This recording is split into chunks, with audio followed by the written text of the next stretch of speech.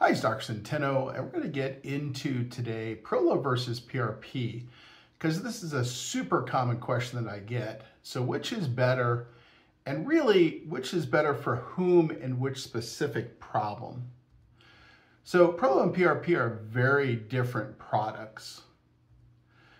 Their mechanism of action is quite different. For Prolo is a solution that's injected to cause a brief inflammatory reaction, and it works by killing off the local cells and causing that swelling, which then is almost like debriding a non-healing wound.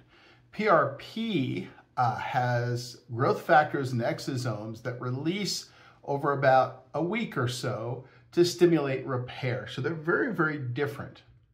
So again, if we look at this, we can see that prolotherapy is causing damage and that kicks off a healing cycle, whereas PRP is stimulating healing based on dose.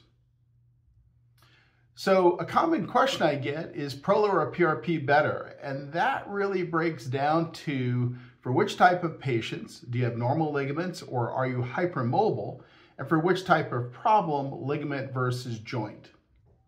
So for which type of patients, in normal ligament patients, they have a different type of matrix than hypermobile EDS patients.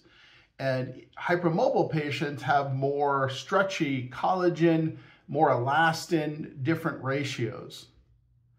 So if we get into for which type of patients, and we're talking about ligament injury, for normal ligament patients, PRP generally beats Prolo because you can adjust that dose and it has a superior mechanism of action.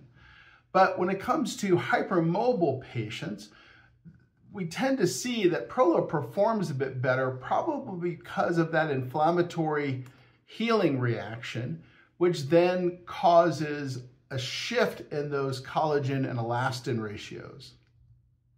Now, how about joint injury or arthritis? Well, here PRP beats Prolo hands down for all patient types, and that's because you can adjust the dose of the growth factors, which can help with cartilage repair or protection.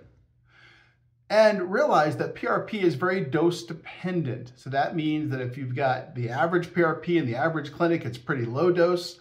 That's going to be a problem if you're over age 35. Better machines can get a bit higher dose, but we really use an on-site lab at Regenerative to get that dose much, much higher, which is much better for older patients. So in summary, PRP usually beats Prolo. The one caveat is for ligament tightening and hypermobile patients. Thanks so much for watching and have a great day.